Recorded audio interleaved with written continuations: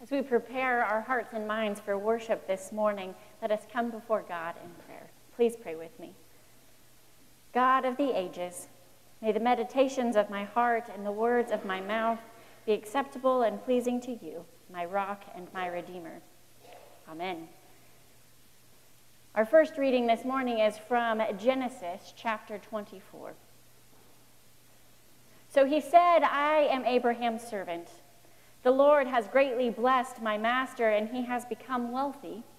He has given him flocks and herds, silver and gold, male and female slaves, camels and donkeys. And Sarah, my master's wife, bore a son to my master when she was old, and he has given him all that he has. My master made me swear, saying, You shall not take a wife for my son from the daughters of the Canaanites, in whose land I live, but you shall go to my father's house, to my kindred, and get a wife for my son. I came today to the spring and said, O Lord, the God of my master Abraham, if now you will only make successful the way I am going, I am standing here by the spring of water. Let the young woman who comes out to draw, to whom I shall say, Please give me a little water from your jar to drink, and who will say to me, Drink, and I will draw for your camels also.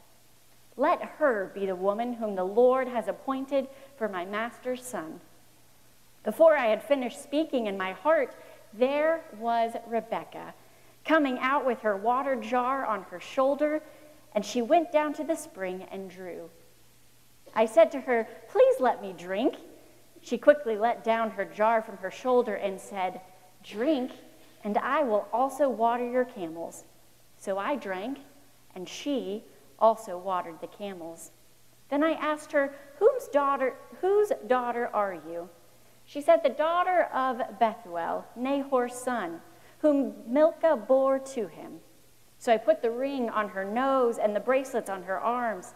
Then I bowed my head and worshipped the Lord, and blessed the Lord, the God of my master Abraham, who had led me by the right way to obtain the daughter of my master's kinsman for his son. Now then, if you will deal loyally and truly with my master, tell me, and if not, tell me, so that I may turn either to the right hand or to the left hand. And they called Rebekah and said to her, Will you go with this man? She said, I will. So they sent away their sister Rebekah and her nurse, along with Abraham's servant and his men. And they blessed Rebekah and said to her, May you, our sister, become thousands of myriads. May your offspring gain possession of the gates of their foes. Then Rebekah and her maids rose up, mounted the camels, and followed the man. Thus the servant took Rebekah and went his way. Now Isaac had come from Beer-lahai-roi, and was settled in the Negeb. Isaac went out in the evening to walk in the field, and looking up, he saw the camels coming. And Rebekah looked up, and when she saw Isaac, she slipped quickly from the camel, and said to the servant, Who is the man over there walking in the field to meet us? The servant said, It is my master. So she took her veil and covered herself. And the servant told Isaac all the things that he had done. Then Isaac brought her into his mother Sarah's tent. He took Rebekah, and she became his wife, and he loved her. So Isaac was comforted after his mother's death. This is the word of the Lord. Thanks be to God.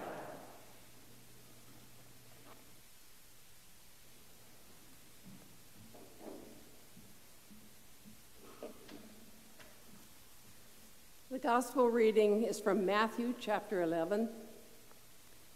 To what will I compare this generation? It's like a child sitting in the marketplaces calling out to others, We played the flute for you, and you didn't dance. We sang a funeral song, and you didn't mourn.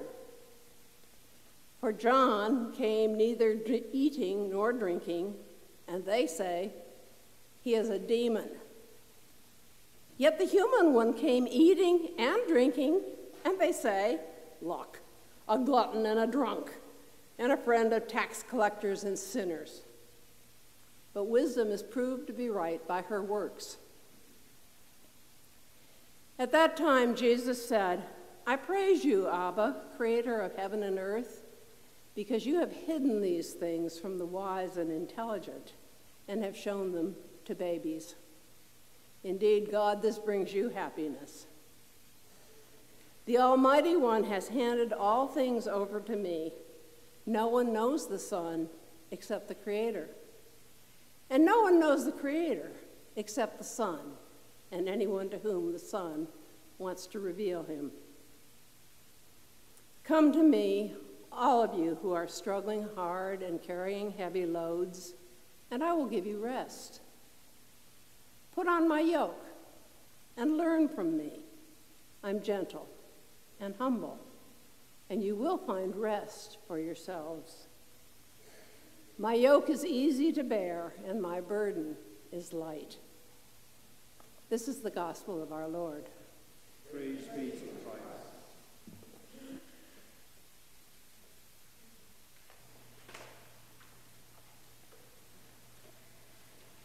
When I was in college, I faithfully went with my friends every Friday night and did contra dancing. If you're not familiar with contra dancing, it is in the same vein as square dancing, live music with a caller. Wikipedia describes contra dancing as a social dance that one can attend without a partner. Dancers form couples, and the couples form sets in long lines, starting at the stage and then going down the length of the dance hall. My friends and I would go as a big group, and I was always the lead in my couple. I would mark this designation by putting on a tie. For you see, there was always a table that was filled with ties. I would swing my partner, and I would do-si-do like a professional. When the caller would call out the next move, boy howdy, I was ready to go.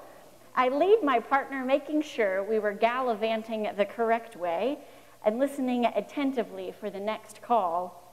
This memory still brings me joy and excitement. But fast forward years later, and the random occasion that I have for dancing between Cal and I, well, I still step on his toes.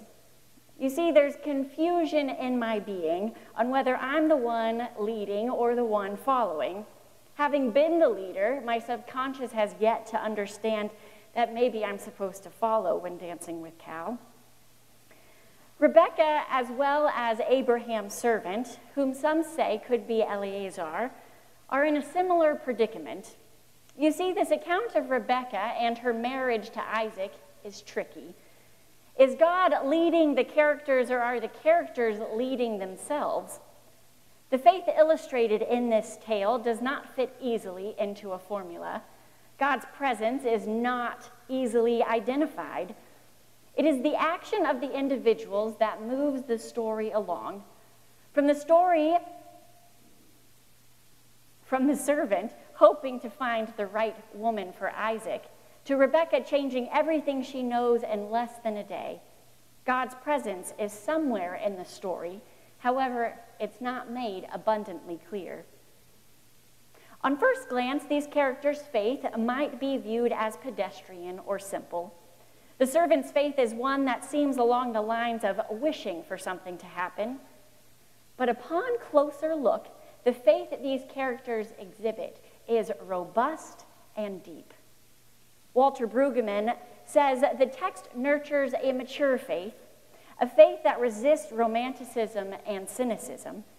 Thus, the listening community can sing about the one who leads, even when we seem to be walking of our own accord. Mature faith is not easy to understand, but it's through faith we can retrospectively see that God's presence has always been near. This is the case for the characters in the story. There is a need to look at the larger storyline to see how God is moving. Taking a step back from the narrative of Rebekah and her marriage to Isaac is the greater story of Israel and the promise God has made to Abraham. A couple weeks ago, Patrick preached on the covenantal promise God made with Abram. We've got evidence of it right here in the sanctuary. Abram's descendants would be like the number of stars in the sky. In the unfolding of Abraham's life, after receiving this promise from God, he finally has a son. But in order for God's promise to manifest, the son must have offspring. And in order to have offspring, the son must have a mother for his children. At this point in Abraham's life, Sarah, his wife, Isaac's mother, has just passed away. Abraham is beyond old, and Isaac still does not have a partner. It's imperative that Isaac find someone before his father dies, so that the blessing can be passed on. One summary of this story says, this is about God's providence as it relates to the fulfillment of God's plan for Abraham, the nation of Israel, the Messiah, and the salvation of the human race. Isaac must have a wife if God's plan is to be fulfilled. Sarah's empty tent must have a woman to carry on the legacy. God's hand is at play in this story. The right woman is identified, and it's through the seemingly simple prayer of the servant and the humongous courage of Rebekah that God's story continues. Abraham's servant Eliezer goes out and tries to find the one who will continue the covenantal promise of God. Now, how might one go about finding the right person to further the story of Israel, the story of God's people? Let's talk about what a huge undertaking that might have been. The prayer Abraham's emissary makes to God that the woman will offer to water the camels is a clever way of finding someone with compassion. It's a clever way of determining if someone might fill the immense role God has in store. Now, the story of the servant and Rebekah is an old story. It's a story that's been passed down through oral tradition. It's a story that was eventually written down by human hands. Throughout all of its tellings, it was inspired by God. This story is situated within a particular context and contains literary elements that were pertinent to its time. For instance, in Genesis alone, there are 4 accounts of men meeting wives by watering holes. The Women's Commentary says, the associations in literature between fertility and water are ancient, intuitive acknowledgments of our watery origins on earth and in our mother's wombs, and of the source of life upon which we continue to depend. When Abraham's servant sees Rebekah and listens to her words, he knows that she is the sign requested of God, so that he might recognize the right wife for Abraham's son. God's control is certain and appears in the repetitious language of traditional literature. Rebekah is described as beautiful, untouched woman, quick to serve and nurture and quick to agree in fulfilling her role in the divine plan. When it comes to approaching Scripture, extra emphasis on tricky and difficult Scripture, the reader is the one who ultimately makes the interpretation. In order to get to the interpretation, though, one must first approach the text with reverence and allow the Holy Spirit to articulate truth. This is how you allow the Word of God to come alive. When reading this story, the prevalence of racism, sexism, patriarchy, just to name a few, are nauseating. Remember, the history and context of this story, though, helps to pull back some of the layers, these layers that might inhibit where you might see God. When you get to the core of what is happening, one can see God at work. In my interpretation, which may very well be different than yours, I have found a claim.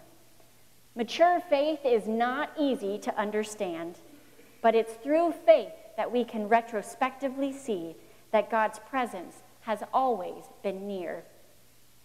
For my own faith story, I have found myself in many situations where I have paved my own path. I have led because I did not hear a booming voice from God. I faithfully followed the path that was before me.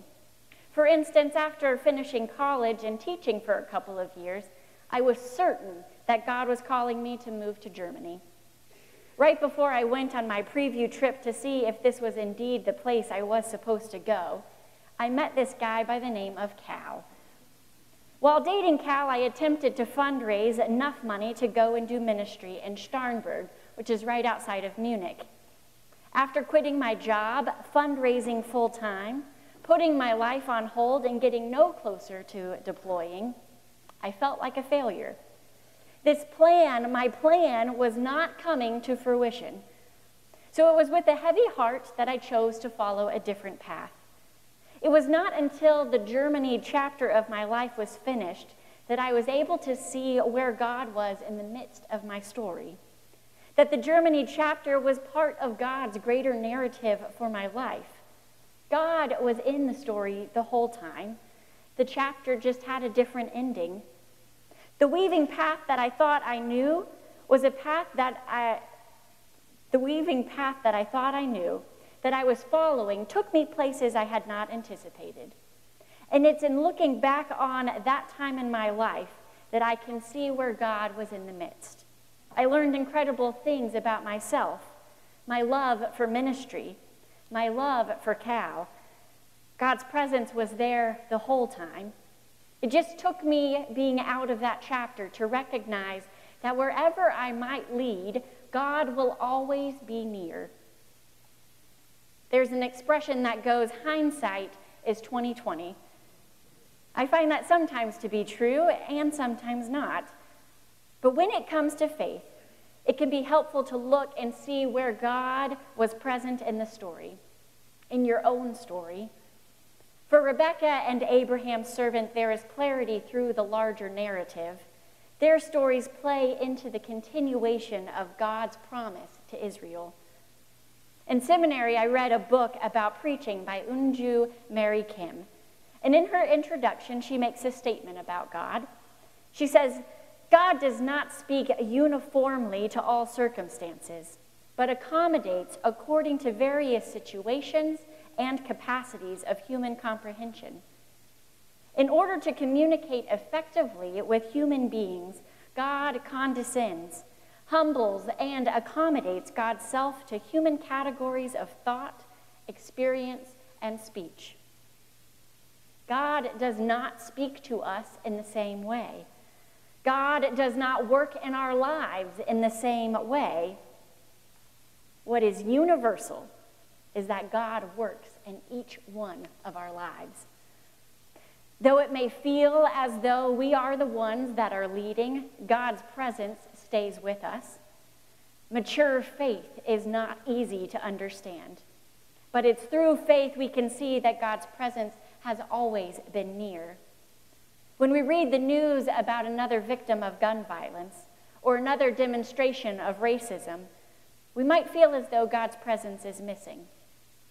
We often feel bogged down with the heinousness of society, and it might seem as though we must forge on to create a better world because God's presence feels absent. But in reality, God is at work. God is at work through each one of our lives. Last weekend, we were at Montreat at the all-church retreat. And our speaker, Jeannie DeBose, shared with us about our own stories. She shared about how our story is a continuation of God's story. The lives we live continue to reveal God's narrative. The faith of Rebecca and Abraham's servant is a faith that illustrates God's presence. Even though the characters are the ones that are leading, their lives demonstrate a mature faith that trusts that the divine nature of God is at work. If we go back to talking about contra dancing, the question was, do we lead or do we follow? Being new here to Asheville, I've been doing some exploring about contra dancing, and I've discovered that since my college days, they've changed the way they do things. They no longer have a table with ties anymore. Instead, they have a button. They have buttons that say, I dance both roles. In thinking about this story and remembering that in our own faith journeys, we lead and we follow, it might be helpful to think about these buttons. We dance both roles. We lead and we follow. And God is always part of our dance. Mature faith is not easy to understand, but it's through faith we can see that God is ever present. May you experience that to be true today and always. Amen.